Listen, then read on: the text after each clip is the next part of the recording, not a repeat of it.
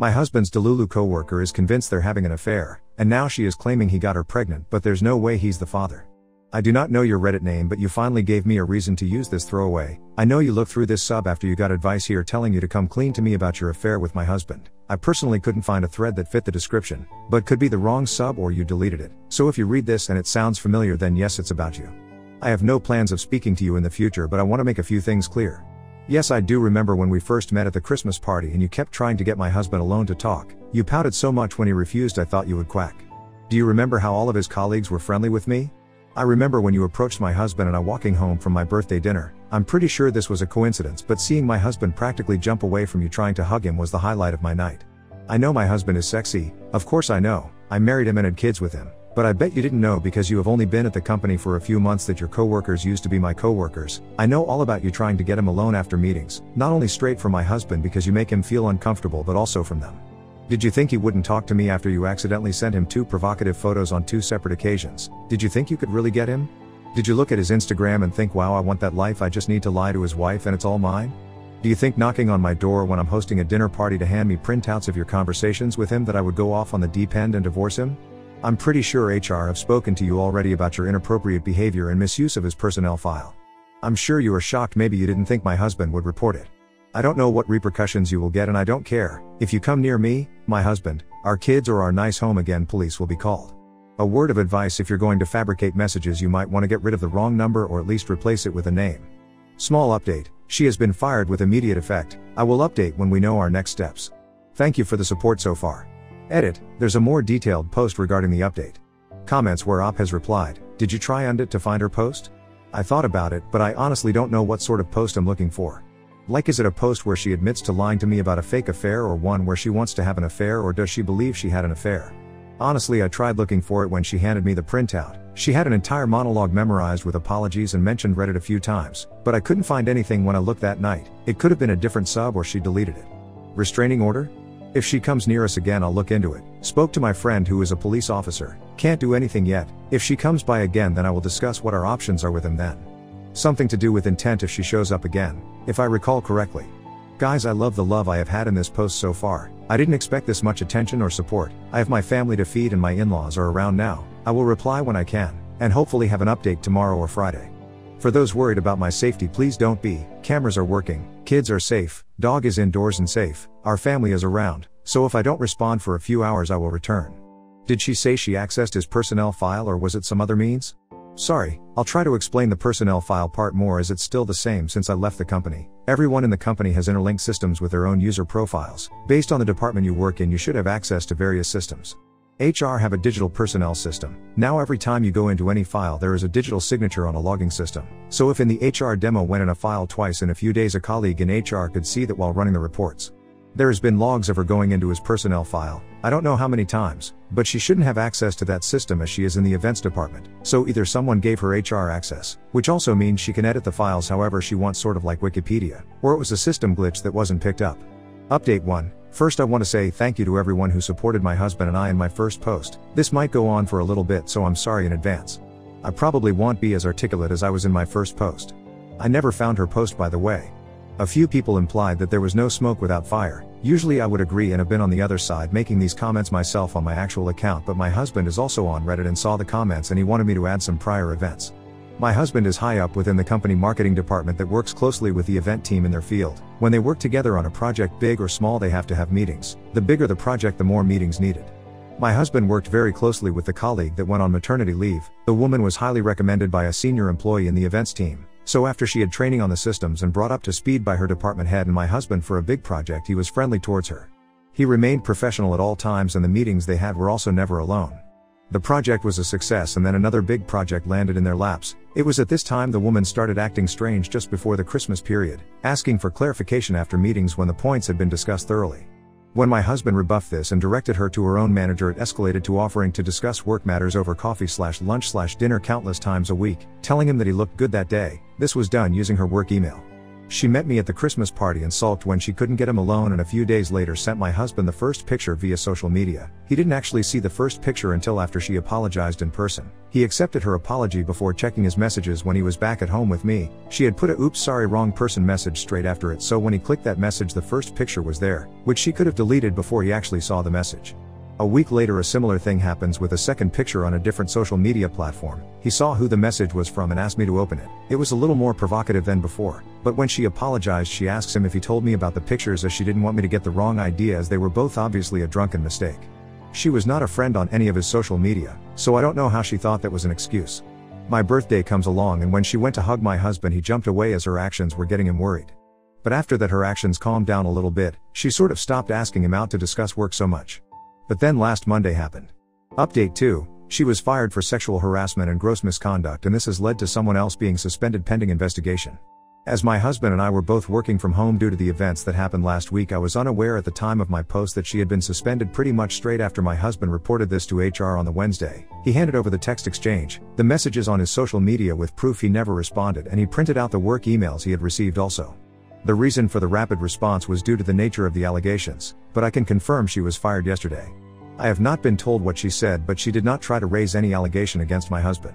In my comments I explained a little about the HR department system. The company uses an electronic personnel database which only HR employees can log into. No other employees should have access to this system, yet an employee in the IT department gave the woman unauthorized access to the HR system. A report was ran and she had been in my husband's file 34 times. I don't know what she actually did in there, but apparently there was so many amendments that they had to restore his file from a recent backup. So the IT employee has been suspended pending an investigation, but I don't know much else about that as it's not my job to know. I'm only recounting what I have been told by my husband and former colleagues. The past 48 hours has been crazy, but I am glad that this post reached other platforms, as a relative of hers found the post and reached out to us to apologize for the woman's actions. After a few messages were exchanged we had a very long telephone conversation. I will not go into specifics due to their privacy, however I can say the following things with permission. The woman has been fixated on other men before, resulting in her having an order of protection against her and her needing treatment. The family believes this is due to a traumatic event she witnessed when she was a child. She is normally very stable when she is medication. The only problem with that is when she is stable she believes she is completely healthy and stops taking the medication, causing a relapse. The person that she had the text exchange with was her teenage niece, who was not aware of her aunt's condition. The niece was under the impression it was a joke, then became scared when we called Wednesday morning, so she hung up. She reported this to her family and they found out later that day the woman had been suspended. The family found the post and my comment referencing the text exchange and got my husband's name from the woman after confirming the post was her. The woman is currently staying with other relatives about 4 hours away from where we are. We will be contacted if she goes missing from their care, especially while the medication is working its way back into her system. We will not be pressing charges at present, but we have logged this with the police, especially after talking about it with our friend, and her family are aware of this. Our security is being updated within the next 2 weeks. The school and daycare are also aware of the people who can and can't drop off/pick up my kids with photos of them. They have also been provided a photo of her and to contact my husband and or I if they see her near the schools or attempts to pick my children up. Hopefully I won't need to provide a further update to this, and I'm going to have a bottle of wine and hopefully my husband and I will have a very good night's sleep. Edit. The niece found the post and recognized the sum of the text exchange I referenced in my comments, possibly the part about kicking me out of my house with my kids, as that was the only part I was not too vague about, but I don't actually know what else has gone on in their family behind the scenes, as I didn't speak directly to her. Comments where OP has replied, moving forward, police are aware of the situation, but unless she goes missing from her family's care and shows up, then I'm okay with how things are, but if that does happen I will definitely call them again straight away. What did you mean by amendments? She had changed a lot of information on his file. I'm not allowed to know the exact extent, but she had access to everything HR would. They managed to confirm that she didn't access anyone else's file also, and the amendments were reverted back when the backup was restored. Me too. I'm a little sad it came to me posting online for someone to give her the support she needed, but I am happy she is far away from my family at the moment. If I knew the full story back then I probably wouldn't have initially posted. But I'm glad her family took action when they knew she wasn't well again. Did you ever find her old post? I never found the post, but with people making so many suggestions I admit I was overwhelmed with crazy posts. I looked through them and none of them matched. But I honestly don't know what I'm looking for, because she either fully believes she was having an affair with my husband and posted about that, or she admitted she lied to get me out the way. I also think it's a possibly she has posted but changed too many details to remain anonymous, so I couldn't recognize it. I didn't ask her family for her Reddit post history when we spoke. She never baked anything for my husband. She wasn't in the relationship either. Hope that answers a few. Let me know if you have anything else I can clarify for you. Mini update. We're still in contact with her relative. She is doing better than she was, but the medication still needs to work its way into her system. It took a little while and her whole family to convince her why her actions were inappropriate and she needed to take her medication. The family is still worried we will go the legal route, but we won't at this time. The niece has reached out to apologize for her part, but she is only young.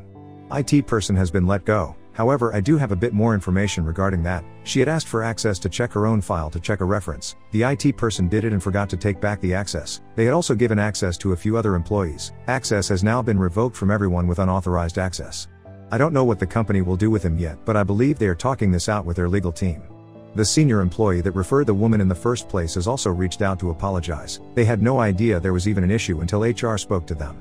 We will not be pressing charges against her or the company as we wish to just move on from this as well as we can. We would have if my husband's professional reputation had been tarnished by this or we seem to be in danger. But we are glad nothing more has happened other than a few new gray hairs on both of us. Update 3. Hello everyone. It's been a while. I was hoping my last update would be the end of everything, but things got crazier than we would have expected. I have tried to write this time and time again, but each time I did something crazier happened, so sorry if this post is a little rough around the edges. For a while it all seemed like a bad soap opera. Things went from bad to worse to outright ridiculous. A lot of stuff has happened since my last post, so I apologize if I ramble and appreciate if you have read my other posts so far. If you have not read the previous posts, a quick recap. My husband worked with someone who became infatuated with him and turned up at our house with fake evidence of their affair, but she was / mentally unwell.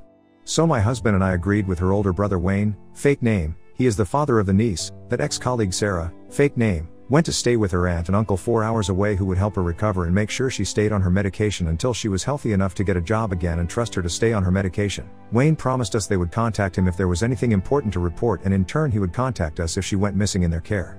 So everything was going well until late March. My phone was in the house and I was doing some gardening in the front while the weather was warm, and I look up and Sarah was in front of me. She was smiling and oh so glad that she caught me when I was home because she kept showing up when none of our cars were in the driveway. Before I even managed to process her presence, she yells with excitement that is pregnant and my husband is the father. I swear my eyebrows contorted in confusion so much I couldn't see for a moment. It was evident she had not been on her medication, not because she was a mess. She was dressed very well and looked well cared for, but she was still under the impression that my husband had this forbidden romance with her. She goes on to tell me that their love child is due in mid-June. And that as I have been a dutiful wife and stuck by my husband through his infidelity, then we have to get along if I am to be in their love child's life, and she hopes that I do not hold a grudge of their love against their child. Which is all well and good if there was a chance what she said was accurate, but I will state again that there is no way he could be the father. He doesn't have the time for an affair. With 4 kids, work, our joint social life and his hobbies, that are in our house, and our joint hobbies, unless he is actively cheating on his commute to and from work, there is no chance. Also, with her due date she would have gotten pregnant before she even met my husband. I mean, he had a little something to do with the interview process by glancing over her resume, but they didn't actually meet until she started working. As soon as she left, I found my phone had numerous missed calls from Wayne and messages and voicemails begging to call him back, so I called back to get more information before I called my husband. Wayne confirms that his aunt slipped up when she was giving him an update on Sarah's condition, which led to her spilling everything that had happened. I was not witness to this conversation, so I do not know full details, but I know there was an argument and it resulted in finding out the following. As soon as she got to their aunt and uncle's house that she admitted she was pregnant, they jointly decided that she wouldn't take the antipsychotics until she gave birth to her baby. She promised that would stay away until after the baby was born, but she was adamant my husband was the father, and then decided the day before she needed to let us know. She is a curvy lady, so I may not have seen a 4/5 month baby bump when she turned up at my house, but I was a bit preoccupied when she turned up. There goes my bragging about my observation skill set. According to Wayne, their aunt and uncle were of the impression that my husband was the father of the baby as a result of a one-night stand, and that he was denying his cheating to me, and that she became obsessive after this event. But apparently she could do no wrong in their eyes, so accepted all of this and took her at her word without confirming this with Wayne, so all of the updates we had from them was just lip service. Wayne was just as upset as we were. He knew his sister was spiraling in this delusion, and his family that were meant to support her were letting this happen. So I relayed all of this to my husband, who was understandably upset and concerned for our safety. We logged this with the police and decide that we can go forward with a restraining order after paternity is proven, as at that moment it is just he said she said, because my husband could not prove he never touched her. The next time Sarah showed up in early April, we see her approaching. We send our kids upstairs and casually walk outside to talk to her. I did not want to talk to her where there were no cameras. I don't want her near my kids, and I didn't want her knowing the layout of our home. She asks to go inside and rubs her rounding stomach. I firmly tell her no. My husband tells her he wants a paternity test, which she seems offended by because she never cheated on him, but to prove that the baby is his, she agrees to have one after the baby is born. As infuriating as the situation is, it's understandable as it's her body. I admit if this was the first time I had met her witnessing the conversation, I would be seriously questioning my husband. She seemed genuine, coherent and confident even. That was the scary part, that she fully believed that my husband was her baby's father. I've seen mental illness before and have never witnessed anything like this. She just seemed so sincere. Until she asked for money to support his unborn child and get things as even though she was staying with family out of town, and as she no longer had a job with their affair getting out, she wanted to be on her own by the time the baby was born. We refused and told her if paternity was proven then we would help. Late April we get a call from my husband's parents, who despite knowing the whole situation asked my husband if there was a chance the baby could be his. After reaffirming the no, they explained that they were at home and got a knock on the door, and it was Sarah. She wanted to introduce herself because once the baby was born she wanted them involved in the baby's life. They already knew who she was already and what had happened, so we gave them strict orders to not upset her because we do not know what she is capable of, just that she is pregnant and unmedicated. My husband was disappointed and worried but understood they had to ask at least once. His no was enough for them. We do not know how she located their address. We think she may have followed us at one point, or maybe it was on his personnel file she saw as his previous address. We checked with our kids that they didn't know how to approach them and they said no. Even checked to make sure if they had been told to keep secrets. Confirmed no, even our youngest, but they are never alone anyway. A week after this she came to our house when we had people over for a barbecue. Our kids were at my in-laws and we had an opportunity to try to relax with our friends. We spoke briefly about what happened recently and then she was walking through my kitchen into the garden like she owned the place. She was cradling her rounder stomach and started introducing herself. This was the first time our friends had a look at her, but she was not allowed to stay for long. My husband ushered her out quickly, followed by me. Everything about trying to keep her calm to not trigger a mental health breakdown evaporated then. There were words exchanged, that she could not come to our house. It was not possible for him to be the father of her unborn baby as they had never slept together. They never had a relationship. He didn't owe her any money. My husband let loose on her all of the frustrations. We saw Sarah's face sort of break. No violence on our part, but for a second she looked confused and shocked, and then she left quite quickly. We got Wayne on the phone after Sarah left to tell him what happened. He was going to search for her and found her later on that night. I started the process of putting our home up for sale. I needed a place that was a fortress, and despite loving our home, knowing she just seemed to be turning up when she wanted, I didn't feel safe and secure there anymore. My husband and I discussed bringing the restraining order forward, but we didn't want to trigger any mental health breakdown. I got word that after the barbecue a few of our friends were not 100% confident in my husband and started asking more questions, trying to poke holes in his story. I can understand why, so does my husband. She is so adamant that he is the child's father that something must have happened at least once. And that I was deluded for believing my husband. I don't blame them for gossiping. If it was happening to someone I was acquainted with, I would probably think the same. But we were lucky that it wasn't any of our close friends or family that were gossiping. She turned up when we were visiting my relatives. The camera caught her looking inside our house through the windows. She didn't seem too coherent at that time. She stood outside the house for a long time and she was talking gibberish to herself and seemed paranoid. Seeing this made me accept an offer on our home and pick out a lovely new home in a gated community. We're in the process of moving now. Wayne reached out and advised that Sarah had the baby, who looked a lot like her ex, asked if my husband still wanted to do the DNA test because it obviously wasn't his, which he agreed to because he wanted to put this behind us and to remove any possible doubt from me. I told him that I never doubted him because I didn't. I was scared of the situation, and behind closed doors we had a lot of heated discussions because we were stressed out, but never because I thought he could be the innocent child's father. We also agreed so she could not ask for child support at a later time. The aunt and uncle have been corrected on their misunderstanding of the situation and also berated for the enabling behavior of Sarah. Some tough but necessary conversations were had with them, according to Wayne. Once they understood what had happened, they were mortified and wanted Wayne to pass on their apologies. He has taken PTO and will be staying with them for a while. After Sarah had the baby, her brother, aunt and uncle gave her the ultimatum that she takes her medication in front of them every day and to not try to contact us, or they put her into a mental health facility while her brother looks after the newborn until she is well enough to be released. She agreed to take the medication. DNA came back and surprised my husband is not the father. The look of relief and happiness on his face was priceless. It's been a crazy 6-7 months, but things have calmed down now. Sarah is doing well apparently, but still struggling as a new mother. Wayne is encouraging her to get in contact with her ex. She is slowly coming to terms with the fact she didn't have an affair with my husband now that the medication is starting to take effect. I gave some baby essentials to Wayne to pass on to her as I'm packing up things to move anyway. I may have missed a few events, but if you need any clarification, let me know. Glad life seems to be back to normal. Comments where Op has replied, police involvement, we are going ahead with a restraining order. Sorry my post was too long and I had rewritten this a good few times, so I may have cut out a few relevant bits.